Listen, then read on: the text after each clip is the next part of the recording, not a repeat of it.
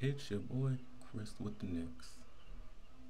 Today is National Youth HIV and AIDS Awareness Day.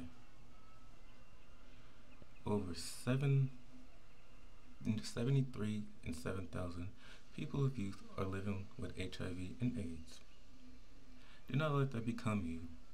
Wear a condom every time you have sex. And use a new one every time you change positions. Wear a condom every time you have sex. And every time you change positions. It's better to be safe than sorry. And to have unwanted pregnancies. You can't raise a child while being a child. Once you have HIV or AIDS, you cannot get rid of it. It's treatable, not curable. And you may think, well, somebody looks clean. Most HIV STD symptoms have symptoms like itching, burning, or crawling crabs. And sometimes you may have no symptoms.